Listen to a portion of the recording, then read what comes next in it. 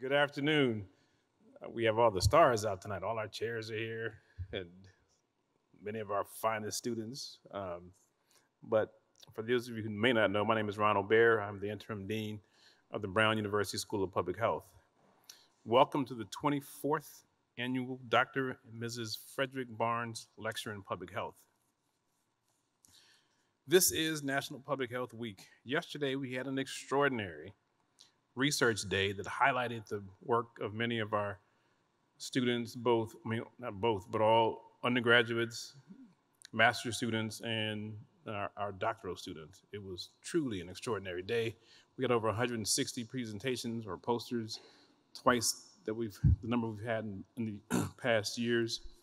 But today, we will be continuing our celebration of National Public Health Week with a conversation that will be focused on the ongoing issues surrounding the Mpox outbreak with the White House National Mpox Coordinator, Dr. Demetre Daskalakis. Before we get started, I want to remind everyone that today's event is being recorded and will be available on our websites. During the first full week of April, the American Public Health Association brings together communities across the United States to observe National Public Health Week. The School of Public Health has been deeply engaged in this event since the year 2017. We have partnered with many organizations, both on and off campus, with the goal of making the world healthier, safer, and more productive. Thank you for sharing and observing National Public Health Week with us. And before we introduce today's speaker, let me quickly tell you about the Barnes Lecture. It started under the leadership of Vince Moore, who at the time was the chair of the Department of Community Health, which represents the origins of the School of Public Health. Since then, it has continued throughout the tenure of the deans of the School of Public Health, Fox Weddle, Bess Marcus, and Ashish Jha. Today's Barnes Lecture is the keynote event during our National Public Health Week. I would like to say a bit about Dr. Fred Barnes. Dr. Barnes came to Brown in 1962 as a founding member of the new program in medicine at that time, which, as you all know, went on to become a School of Medicine and is now celebrating its 50th anniversary. He was so excited about the prospect of developing physicians with the framework of a great liberal arts college that he began teaching Brown undergraduates a wildly popular course entitled The Informative Way of Life. That's very Brown. One of his students, Jim Sisson, class of 1974, endowed the lectureship because he viewed Dr. Barnes as the quintessential physician scholar. I would like to thank the Barnes family, Jim Sisson for creating and supporting this lecture series. And now, I will turn things over to our Deputy Dean, Dr. Megan Ranney.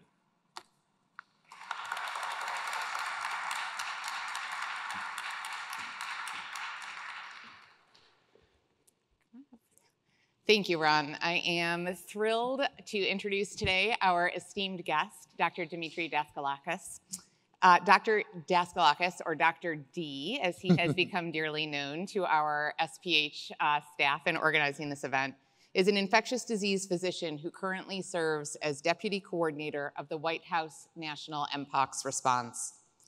Prior to his appointment, he served locally and nationally as a leader in public health, as the Director of the Division for HIV Prevention at the CDC, Deputy Commissioner for the Division of Disease Control, and Assistant Commissioner for the Bureau of HIV at the New York City Department of Mental Health and Hygiene, kind of the equivalent of their DOH.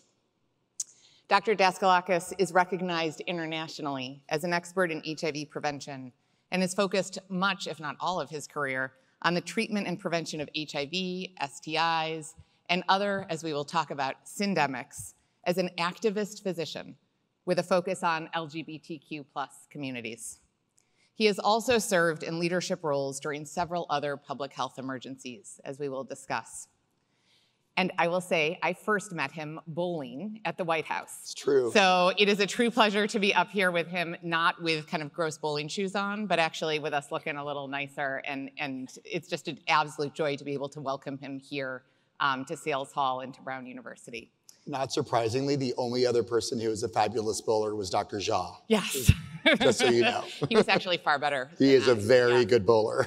The unknown skill sets of people around you. Indeed. Yeah.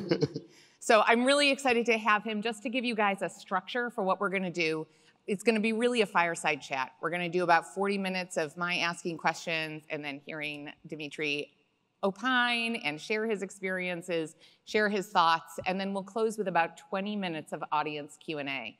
So as we're talking, I do welcome you to kind of take the chance to think about what you want to know, what you'd like to share. We're very much looking forward to that conversation. After the Q&A, we will have about 30 minutes of mingling, enjoying crudité and various beverages of your choice, and to have a chance to have more up close and personal time with Dr. Daskalakis and with each other. I also want to say before we start just what a treat it is to be here in person. Last year's lecture was online, and just how much I welcome the chance to see so many faces here. Thank you all for coming out on this relatively cold and gloomy April day. So without further ado, Demetre, I would love to start by having you share a little bit about your journey. What prompted you to pursue medicine and public health, and what brought you into public service? Sure. So first of all, thank you so much for having me. It's an honor, especially to be here for the Barnes Lecture, given the legacy that represents. So thank you all, and thanks to the Dean's Office and everyone for organizing the sometimes complex structures of getting through government approvals to let something happen, so thank you. So I wanted to be, I'll start with the doctor part. So I wanted to be a medical doctor since I was 2 years old and I met my Fisher-Price kid. True story. Aww. True story. And I had no doctors in my family. My parents were immigrants from Greece. My mom was a secretary and my dad worked in restaurants all of his life. So I didn't really have a particular role model. And so it was something I wanted to do, and I always really liked science and biology and all of that. And so I went to college and decided I was going to be pre-med, but then also decided I was going to be a biology and religion double major. Love it. I know. It's pretty great. Those things go very well together. So it was a fascinating experience. And in that time, I moved to New York at 17 years of age, which is where I went to college. And really entered the universe of a little bit of nightlife in New York, frankly, and started to meet people. This was 1991, and make friends, and then my friends would disappear. And so they would end up at this scary hospital called Bellevue, which ultimately became my favorite place in the world. But ultimately, they would disappear because they would get sick. And so the sort of notion of becoming a physician became more real when I realized that I would be really interested in doing work in the space, specifically LGBTQ health, not knowing that that's what it was called, really looking at HIV as the way to get there. And I had a pretty pivotal moment in my undergrad time where in 1995, I helped put on this display of the AIDS memorial quilt. If you haven't seen it, it's now digital. So you can go online and see it if you can't go see it in person. But it is literally large pieces of cloth with memorialized names of people who passed away. And during that display, we rolled the quilt out on Columbia's campus, sorry, Brown, Columbia's campus. And we opened the gates, and all of a sudden, there were people who came who seemed like they were barely able to walk because they were so ill, and came to sort of remember the people that they lost, and they themselves were so sick. And I had the aha moment of sort of standing on College Walk at Columbia and going, so I think what I need to do is never let anyone suffer like this again. And that's what I'm gonna do. And so went through medical school, went to NYU, snuck onto the HIV, it was called the AIDS ward then, but snuck onto the AIDS ward because they didn't let medical students on the AIDS ward. But there is a physician who now works for the Department of Health in New York, Charles Gonzalez, who let me sneak in. And so I would round with him as a little first year and second year on my spare time. And so I got to sort of meet people living with HIV. And I got to see some pretty horrible things, like transgender women who had HIV who were in rooms, and like people would just throw the food at them, they wouldn't go in. All of that bad stuff was still going on. Still goes on now, but more so. And so I made it through there and decided that I was gonna do an infectious disease fellowship. And I ranked things in order of where I thought I would get the best training, regardless of city. And so, the New Yorker always wants to stay in New York. And then I opened my envelope and it's congratulations, you're going to Beth Israel Deaconess for residency. And I did, and that was fantastic. And then I did my infectious diseases at Mass General in the Brigham. And gosh, this is a long story, but I'm getting there. I love it. So I eventually went into the laboratory where I was doing acute HIV immunology. So I was doing CD4, CD8 immunology. For those, most of you don't know me, if you can imagine me in a lab by myself, the cells didn't talk back to me, so it wasn't really good. So I was there doing immunology, and there was this news flash that came across the radio in the lab. And the radio said that there was a case of acute HIV infection with rapid progression, multi-drug resistant that happened in New York. And I was just like, I love the lab. This is really exciting. I love Mass General and the Brigham. I need to go back. Yeah. So I got on the phone to Judy Aubert, that some of you may know, who is an infectious disease doctor and big HIV investigator in New York. And I called her and I said, I really need to come home. And so she made that happen. Oh. I know. So I got a position at Bellevue, the same place that used to scare me when I was a kid, a position at Bellevue. And this is where the story changes into public health. So that case of rapid HIV progression, there was some very cursory molecular epidemiology that was done on it, like very sort of not sort of the way that we do now. And they identified the strain, and it seemed as if the interaction that led to that infection happened at a commercial sex venue in New York City. And so I said, I need to do HIV testing in the commercial sex venue. So that's how the public health career began. So I got a backpack, maybe stole some HIV testing kits, maybe, and with some permission, and went into the environment and started doing HIV testing and uncovered a positivity rate of 13%. Wow. Yeah. And the people who were positive tended to be people of color, often not from the US in terms of their place of birth. So that was very instructive. And I like to say that rather than having the idea of risk be abstract, you really need to understand risk. And so that taught me a lot. So then eventually, and this is where the story, get the hankies out. So what happened was, I didn't have any formal public health training, and I'm a big believer that formal public health training is really important. So since sitting here on Public Health Week, it's really important to say, very important to have formal public health training. And I had a family donated money to NYU and said, we want to mentor one person's career. This is where the hanky comes out. And that person needs to be someone who will never let anyone die the way our son did, which has that resonance to like my aha moment of wanting to do HIV.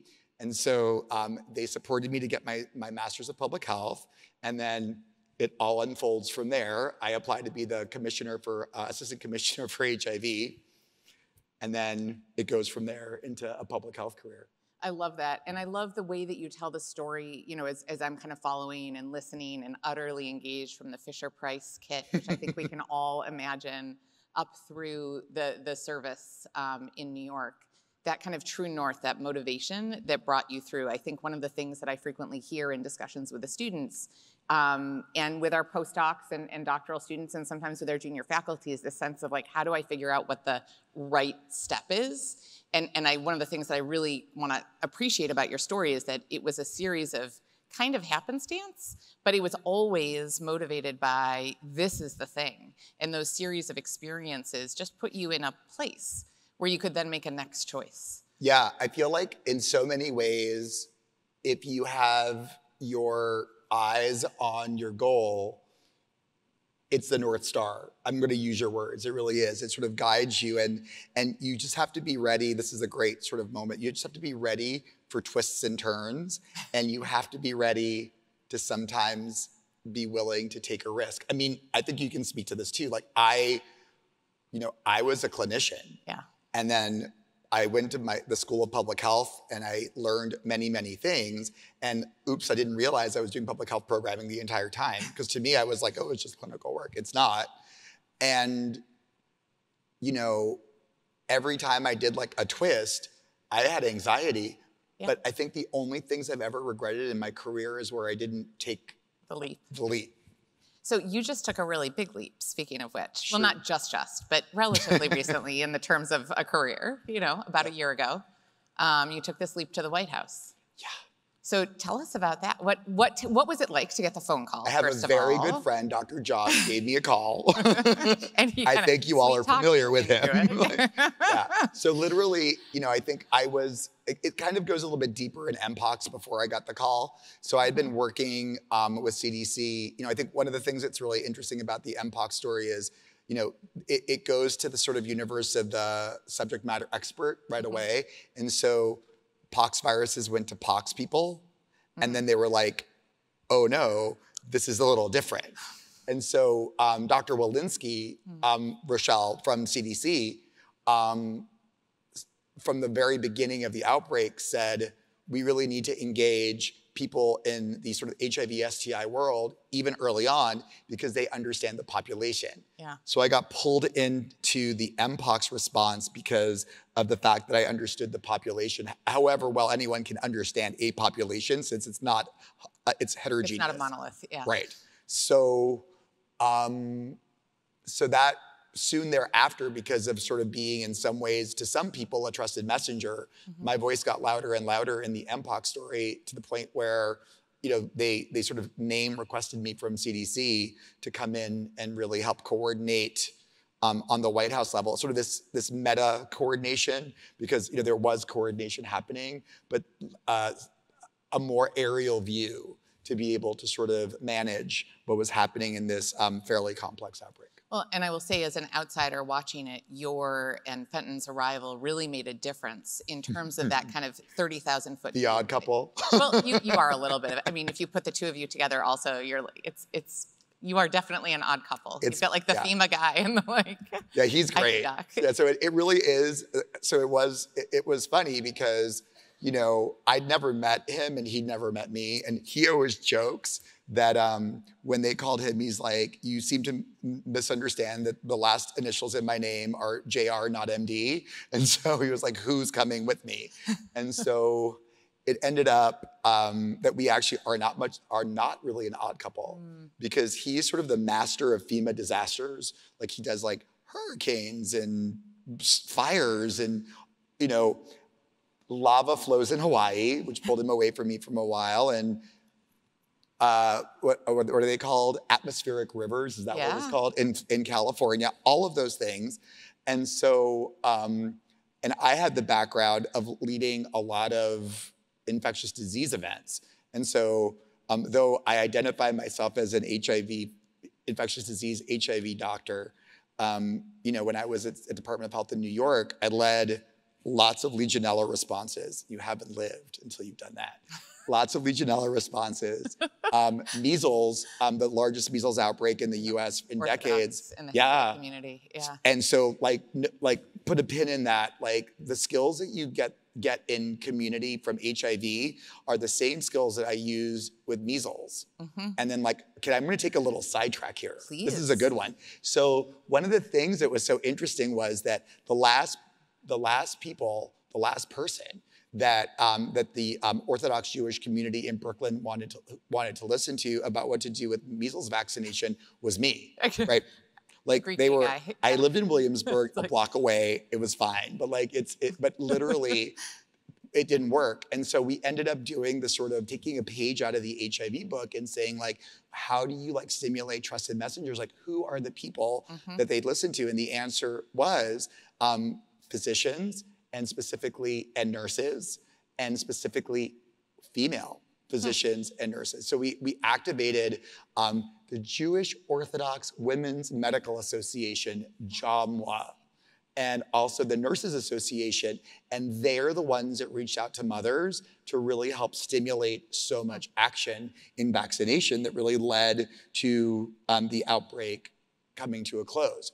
So back to Bob. So we are similar in that, and then I was the incident manager in New York City Department of Health from January 2020 until November 2020 for COVID.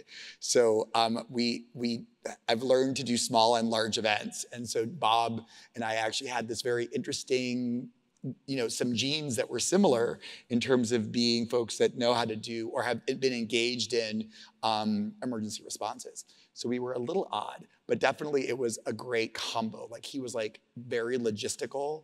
I mean, he landed and we had a work plan in like 24 hours. I love it.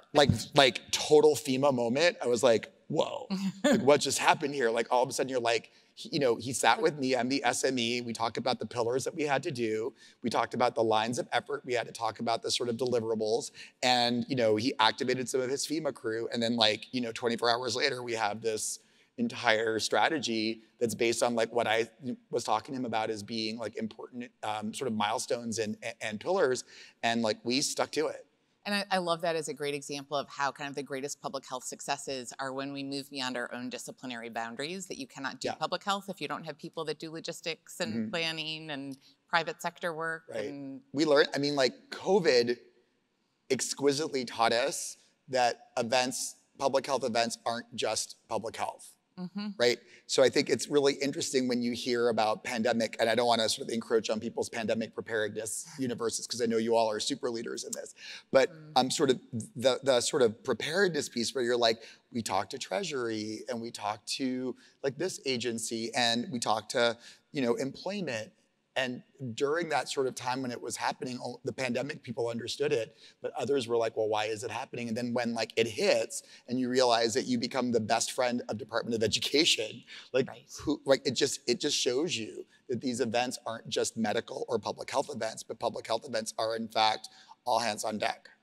And one of those things that we were just talking about as we were conversing before we came up here is about kind of those relationships. Oh, yeah. And the fact that the relationships that you have created over a career, you were then able to carry into these emergency situations, these moments of uncertainty, and call on them to get support. I'm going to tell the same story because I think Please. it's so informative in terms of response. So I had the great opportunity to go and speak at another school of public health about, in a very small group, don't be jealous, a smaller group about the Mpox response. And I got there early and I didn't know what was on the agenda before me, but I was there for the folks who were the responders for the Boston Marathon bombing. And the gentleman who eventually became the chief of police in Boston started talking about what worked in terms of their coordination, because I think it's held up as a great example of coordination. And he said in this like lovely Boston accent, it's because we have such good sports teams. And we were all like, I don't understand.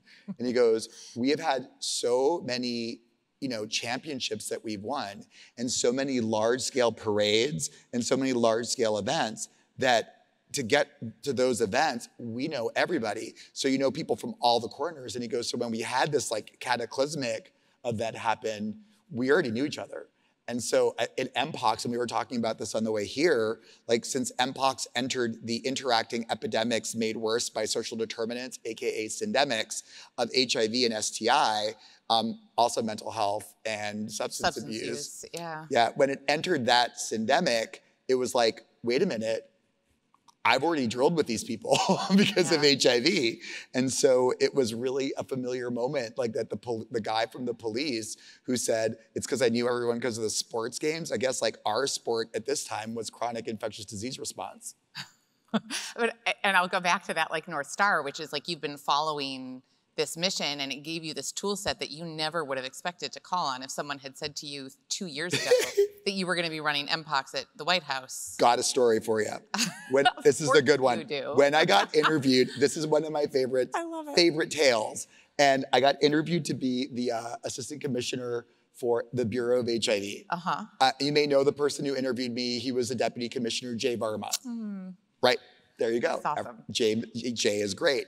And Jay interviewed me for this job, and we were talking about like what I'd have to do, and he goes, oh yeah, by the way, a component of this is emergency response. So every now and then you may get pulled into these things for a couple of weeks at a time, and then it'll be fine. Meanwhile, I would say 3/4 of my public health career has been pulled into these little things. Yeah. And so it's just fascinating.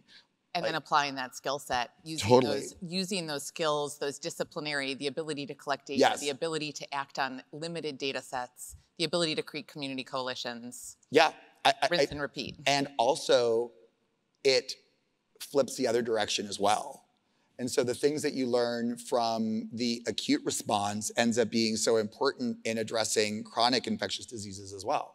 And so, one of the things, a great example, which I don't think I would have like conceived of had I not been doing response was, we in New York used HIV resources, CDC HIV resources, to build a very interesting strategy in our sexual health clinics.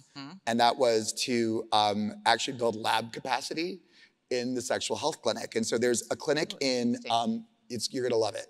There's a clinic in London called Dean Street Express. So for those of you who are HIV STI nerds, see, I found one. You know what I'm talking about. And so this clinic had instruments in it that allowed for rapid diagnosis of gonorrhea and chlamydia, which tends to be slow boat, can take like a week, and then you miss some opportunities for preventing transmission. And so we stole the idea, translated it New York City style, and put instruments in one of the big clinics. And we then started plans for the new public health laboratory. And I managed to get everyone to agree that we were going to put a clinical space in the main entrance of the new public health laboratory with these instruments, so that we can do gonorrhea, chlamydia testing, but then, as I like to say it, flip it during an emergency into response for other things. And so what ended up happening was that when COVID hit, with the lab capacity money that came from CDC, we purchased more of those instruments, and all of the sexual health clinics got those instruments, and all became rapid COVID testing sites. I love it. Demonstrating the point.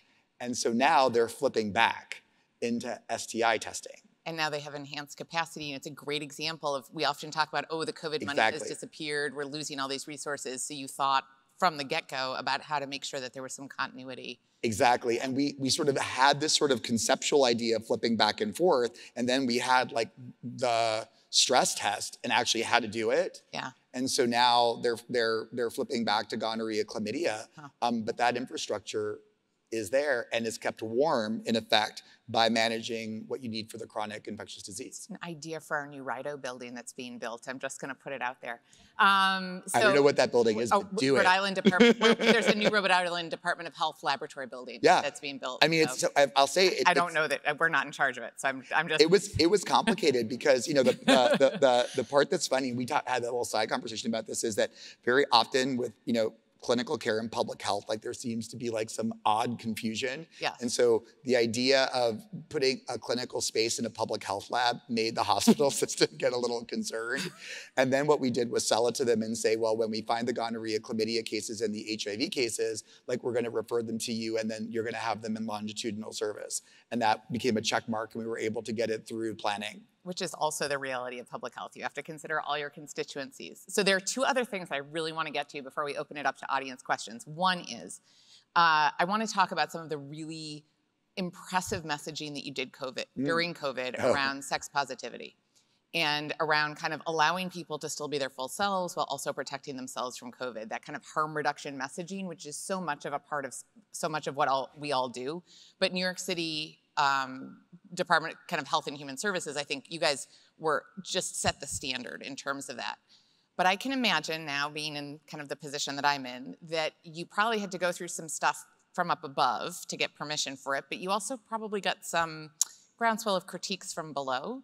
And so I would love to hear both about, I would actually love to hear about kind of how you got that messaging through and kind of what your experience was. And for those who aren't familiar with it, I encourage looking it up, because it's just, to me, a gorgeous and brilliant example for us all to replicate as we think about public health communication. Yeah, that was, so I think that there's a lot of sort of embedded things about that are instructive. And I'll start going back to, I think, your hypothesis, which is correct, in my opinion, about the North Star. Mm-hmm. So never let an emergency go by without taking advantage of it. That's very important in whatever way that you can. And so when we had the opportunity to put out, so I sort of framed, we're getting a lot of questions about people who don't know what to do from the perspective of intimacy and sex with COVID. Mm-hmm. So we should probably come up with a guidance. And so that's how it began. So very in that space. And then we wrote the guidance and took the perspective that this is a chance to sort of push the envelope mm-hmm. for other things that we need to do in the future for what we can say. And so people tend to be very responsive during an emergency, and you can push the envelope a little bit better than you can during business as usual, during peacetime. So we created this document that really went through all of the ideas, the best practices that we could come up with about how you could prevent transmission of COVID in a sexual scenario. And we did not hold back. So no, you didn't. We did not hold back. So we were very clear about, use virtual sex, use, for sex workers, if you're not able to do sex work in person, use platforms that pay platforms so that you're able to still make money and make a living without putting yourself at risk. Okay, this is a little off color, but I mean, it is, after all, me. So we decided that one of the things that we were gonna say was create some sort of barrier between people so they can still have sexual encounters without face-to-face interaction. And so we actually, in the document, had the word glory hole in the document. But wait, and then the pushback from above was glory hole is dirty. And so instead we changed it to use barriers to allow for sexual interaction without face-to-face encounter. That sounds dirtier. Indeed. But it got through the It got through. We did it. Mm-hmm. Canada then stole it, and they put glory hole in, and then it was very funny. Go Canada. So we pushed the envelope there, and then what happened was people were responsive. They actually posted the guidance everywhere. It was one of the more popular guidances that came out in that era of COVID, because people were really interested and wanted to have questions. Did they giggle a little bit? Sure, that's fine. But they also got attention. We made it on Jimmy Fallon. I mean, it was everywhere. Awesome. SNL. We made it on SNL. And so that was pretty great. And how did you deal with the pushback? Because I'm sure you got some hatred directed at you about that. Sure. So ultimately, you can't be everyone's hero. You have to be a hero to the people that really need you to be their hero. Mm. And so ultimately, for us, I think from the personal perspective, your ego in public health always has to go on the side, because someone is always unhappy with what you're doing. And I think if you really sort of stay close to what you think are the principles of public health and the communities that you serve, it's okay. And so definitely we got some pushback, and but we also got a lot of people who were very enthusiastic. Translate that into Mpox, where we had a very similar scenario, and we pushed we pushed the envelope at CDC real nice. Yeah. In terms of what we can do. And so the Mpox guidance that was about safer sex in the era of Mpox ended up being pretty clear. But there's this backstory. Uh-huh. Get ready. No. It always goes back to your North Star. Mm-hmm. I'm gonna steal this North Star thing from you. Be my guest. So it always goes back to the North Star. And so in the early 80s, there was a document that was produced by the community that was called How to Have Sex in an Epidemic, One Approach. And it was written by Michael Kellen, and gosh, lightning's gonna strike. I can't remember the other human right now. two folks wrote this document, and it was a harm reduction strategy for sex before we knew HIV was HIV. And so they just like looked around and came up with best practices because public health wasn't doing its job. And so, you know, when you start to relive the lessons of your past, if you don't learn from those lessons, then you failed. And so when COVID struck, I was like, we're not gonna let other people come up with this. We're gonna do our public health job, and we're gonna write this document for COVID and then do the same thing for Mpox. And so it actually goes right back to the North Star and is a continuum of lessons learned in HIV that got pulled into these other infections. I love it. Okay, my last question, we've like barely kind of gotten to the tip of the iceberg here of all the things that I want to talk about. But my last question, I know that a lot of our students and many of our faculty have an interest in public service, and many folks over the course of their public health career are going to go in and out of public service. And so I would love to just kind of end with some reflections from you as a public servant about both the strengths and the potential weaknesses of this position. Kind of what are the special things that you get to do and have an impact on that you're really appreciative of, but what are some of the things that have surprised you in terms of limitations of these roles? And I won't make you point at CDC or New York City it's or good. White House, but yeah. What a great and complicated question. So, I mean, I think that there's, from the public health perspective, so being someone who is, you know, a public health professional, someone who's had training in public health and has been on the non-governmental side of the work. Side. Right. The activist side, the grantee side, the recipient side, the academic side. It's really exciting to be at a table where you are able to sort of make decisions resourced in a way that you can't even imagine. So that's like, there's nothing, it's amazing. Like, and I joke sometimes that when you think about the, you know, at New York City Department of Health, it was like in the, you know, you had a certain number of zeros. And then when you got to CDC, you added a couple more zeros. At the White House, you just add more zeros. Like, so it's like you have this like bigger vision of resources that you can use, and it's really exciting.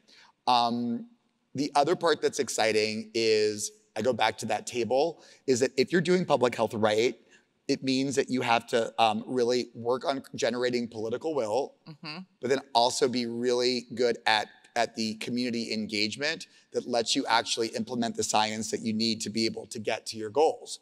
And so at that table where you're making decisions, if you are not pulling in the community that you serve to that table next to you, lesson from HIV, you are gonna fail.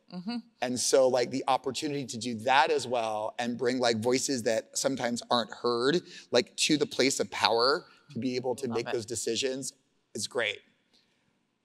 On the flip side, government is really slow. And so, it's a challenge because, you know, even when you think something is really urgent, you can push and push and you do achieve, I think, some ability to accelerate things, but there are also some moments that are slow. Another really good thing to know as a public health professional is never take the answer no as an absolute in government, ever. It's a good lesson in life in general. It is, it is. But very often there is like a mythology of what you can and can't do, either from the legal or regulatory perspective. And the answer is show me the money. Show it to me on paper where I can't do this. And I'll give an example with Mpox really quickly. So you can't use HIV and STI money to do Mpox work.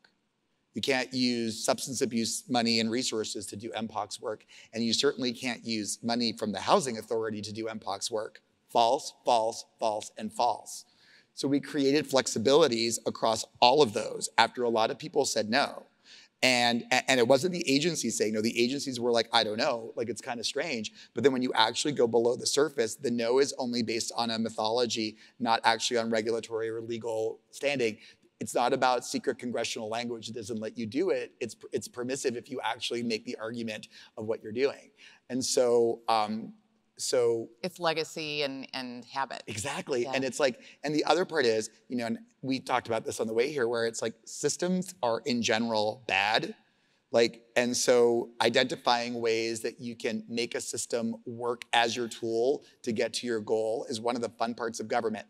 If that sounds daunting to you, then government's not for you, because it's part of the joy, right? Which is weird to say that, like, working through crazy administrations and working through like strange, murky, like things that get in your way is fun, but it's like the most exciting puzzle when it looks like there's no way to do it, and then you're like, wait a minute.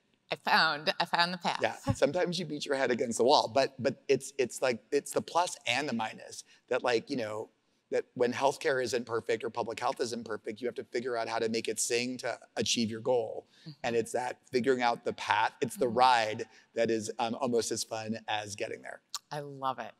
Well, I'm going to open up for questions. I am sure that you all are just as enthralled and full of queries as I am. But I want to give you all a chance to ask. Dr. Wilson.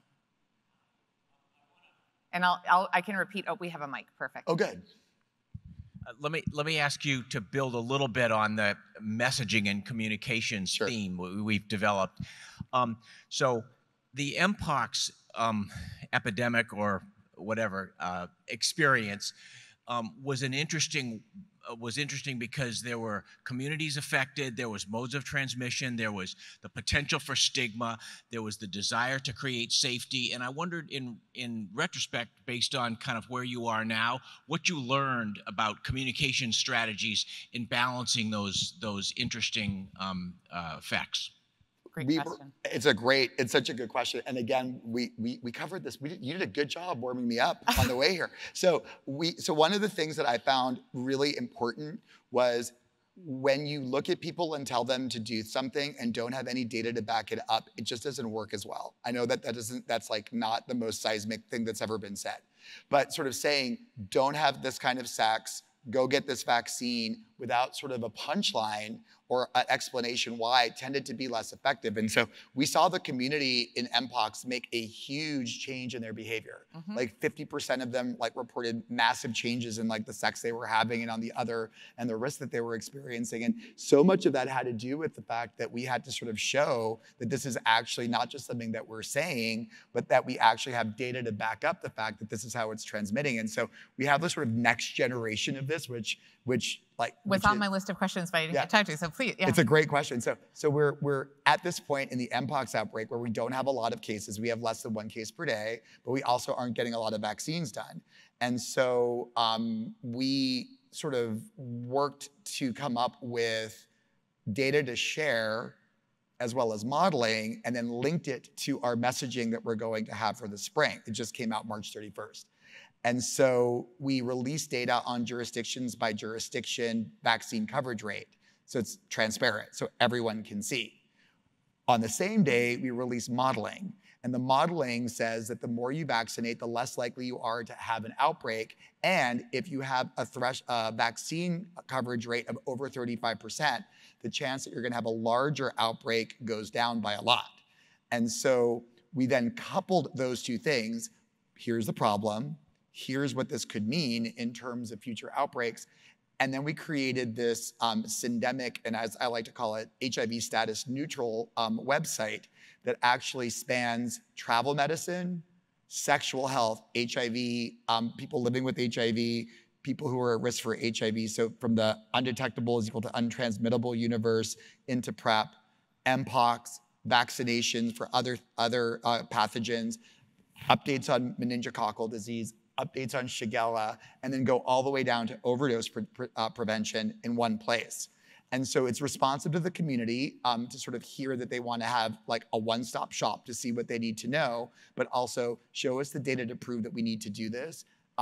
I would say that the lesson that I'm getting at is transparency is never wrong. And so I feel like looking back, being as transparent as possible, as early as possible, could have probably driven us faster to some of the places that we needed to get to be able to control the outbreak. Thank you.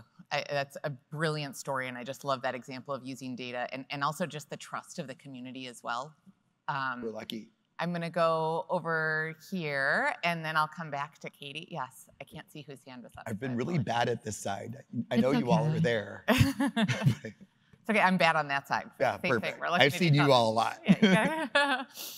Hi, so thank you for your presentation. I'm wondering, you know, you're talking a lot about some very improved and very advanced, you know, surveillance of disease, but what is, you know, there must be a tension with the expansion of such surveillance methods into forms of sex that were criminal maybe 20 years ago. And what is the responsibility that, you know, yourself and government and other medical professionals have in terms of making sure there are safeguards to such data and that people are not just perhaps maybe epidemiological like tools of the state? Yeah, I mean, I think this sort of reflects back into the HIV space, because I think that HIV surveillance, as an example, really has lots of safeguards. The data, as an example, tends to be the most secure. Like, we've actually not had any release of the data, like for, you know, like legal or other sort of endeavors. I think that you know, it's an expectation with our departments of health that we have very clear guidelines and guardrails around what can be done with data. The reality is, which is important to say, is the data is not owned by the federal government. The data is owned by the local jurisdiction. And so the good news is that because they're grantees, you're able, there's like some clear guidance around what they can do, but ultimately like some of the decisions are local. And so that's just the reality of the federal system, that there's, you know, that the safeguards exist on the federal level for the data that sort of comes to the feds, but what's locally administered, it's CDC and other organizations like that actually create the guidelines. And it's interesting, there's such an interesting tension that happens. So I think like right now there's a lot of sort of discussion around the role of molecular surveillance in HIV as an example. And interestingly, like the same folks who are sort of saying like, you know, we really need to put more safeguards around molecular surveillance, which I think is a great point, are actually also asking us for, can we do more molecular surveillance of Mpox? And so it's like, it's an interesting thing because the technology exists and the epidemiology and the skill exists. And the question is, how do you do it in a way that's respectful to the community and also safeguards their, you know, safeguards their privacy? And so, you know, the answer is like, that's one of the important roles of public health and governmental public health, which is to make sure that that safeguards are in place and that standards are complied to. But we could have, this is like a whole other Barnes lecture. Well, so I'll actually say, so I know we had a little conversation about kind of harm reduction and how sometimes it's easier to apply to some populations than to others. And I'll say I've increasingly not even been using the word surveillance. I know it's our word in public health, but when you talk to the community, and whether it's around Mpox and STIs or whether it's around firearms, and you start talking about surveillance, it means a camera. Right. People are like, oh, what's the government taking my data for, right? So, yeah. I mean, we also, you know, like we keep pushing the envelope. I mean, I know that wastewater, as an example, in COVID has been really interesting. In polio, it made a big difference, right? And then now in Mpox, we have it, and like, you have not lived until you launch like a new kind of surveillance in a disease. Or a new, right? So literally, like, we have the surveillance, we made it maximally transparent. Right? We're like, we are doing wastewater for Mpox, and it goes online and everyone can see it. It's updated once a week. And then the next question you need to ask is, then what are you doing about it? Right. So we're all learning together because, you know, and it's been fascinating. And this is a little bit off the topic, but you know, like, we have one jurisdiction right now that shows consistent detection and 0 cases reported in the lab. Ooh. And so you have not lived until you see this unfold in real life, to sort of see how like a local jurisdiction works with CDC to figure out like what they're going to do. What are the best practices, and is there going to be a protocol that's going to come from it? Thinking like in a public health mechanism, like, we're totally going to get an SOP out of this in terms of what to do in this situation. And it's exciting. Every public health official's dream, an SOP. An SOP. Well, at least something, because like it's just been, it's awesome. been so wild. We were like, well, there it is, and what do you do with it? Like, I don't know. Dr. Biello, you had your hand up. I want to make sure we get time for you. And then I will look at this side. Yes, and then you will be our last question over here. So This is just, hopefully a quick question, but you've told us a lot of how your work in HIV informed your work now in Mpox. And I'm just curious as to some specific examples maybe of how your work in Mpox can inform your future work in HIV. Oh my gosh, what a great question. So I feel like Mpox put our sort of community engagement strategy like into hyperdrive. And so one of the things that we found was, as an example, that we really didn't have like individual level feedback from people that was easy to get. And so we had like big advisory committees, but like if we wanted to get a bunch of people together to get some feedback, we didn't have it. And so we actually pulled together at the White House a workshop, mainly gay, lesbian, bisexual, and other folks from that community who were mainly people of color who just came together. It's a crew that changes, and we just like convened them every month to just get like individual level feedback, and that's going to stay with us in HIV. That's been really helpful to just like know how to calibrate a response based on like sort of real time by the populations who are overrepresented in the outbreak. I think the other part, really all of the outbreak responses that I've had an experience working on, one of the things in Mpox that has been important is that I'm kind of thinking of it as a little bit of a dress rehearsal for an HIV vaccine. It's going to do the same thing, the exact same thing. All white guys are going to get it. Yeah. Black and Latino individuals will not. It will be a combination of access issues as well as stigma issues, right? I can only imagine the lines that will happen where like it will be twinning the idea that somehow you're at risk for HIV and you're in line. So I just have this, this is an important dress rehearsal to get some of the kinks out so we're ready to go in the event that we do have that good news. We should be so lucky. We should be so lucky, but it is a dress rehearsal. And I think the other part is really,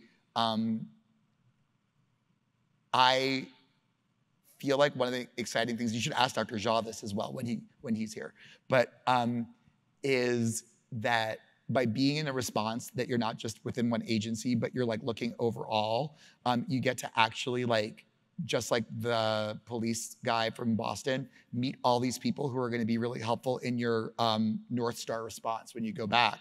So like meeting people in the universe of like rapid diagnostic creation like has been amazing, like really dealing with the people in housing in a different way. So all of those relationships are going to come back, I think, because they're just so critical in a syndemic response to HIV. So fun. And last but not least.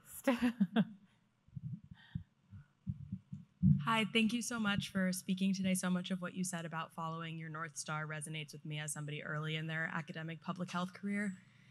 My question, you were speaking a lot about your emergency responses to Mpox, to COVID, to HIV, and as somebody interested in child and adolescent mental health and food insecurity and thinking about non-transmissible chronic diseases, what are some of the key pillars of these responses that you think should be brought into responses to these other epidemics? So I'm a clumper, not a splitter, which you'll see sort of in my career in general. Like I tend to be more of a clumper. Yep. So when I see sort of when you're asking me about like things that have to do with like housing insecurity or food insecurity, like those are infectious disease prevention if we work with them, if we work together to be able to optimize those scenarios. So in that sort of syndemic model, I always sort of compare it to like a ball. So HIV interacts with Mpox, which interacts with mental health, which interacts with STI.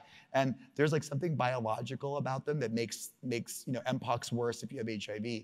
But it doesn't do a thing until racism, homophobia, transphobia, housing insecurity, food insecurity, really then galvanize this thing into a highly, highly dense mass that has extraordinary impact on the communities that feel it. So I think that you can't really do communicable disease public health without a very clear relationship and connection with non-communicable issues in public health. I look at sort of the work that we're doing in the syndemic space and also think about like the aspirational work that's happening internationally in PEPFAR they're asking the same question you're asking, which is like, how can we embed within this HIV response really concern for, you know, like maternal fetal health? How can we embed within their concern about housing and food security and stigma? Like, so I think really it's identifying like where there's those bridges and those links where you can leverage resources from one side to do the work in the other. So, I mean, I feel like one of the fun parts about, so my reputation in HIV is pretty interesting because I'm the HIV public health person who wants you to spend my money on housing. I love it. It's true. Like they think I'm crazy. And I'm like, no. No, if you want to stop transmission, you've got to address the reasons. Yeah, so like if you want to use this money to be able to sort of, you know, help people get employed, great. So really it's like thinking about where there's leverage points and how you can build more bridges and relationships. And so I think that very often in departments of health, certainly on the federal level, like we're pretty well siloed. And so really working to, as a leader in public health, trying to build those bridges rather than maintain those silos, because like it is a one mission to be able to sort of address people's needs. Like nobody, like a homeless person can't care about HIV.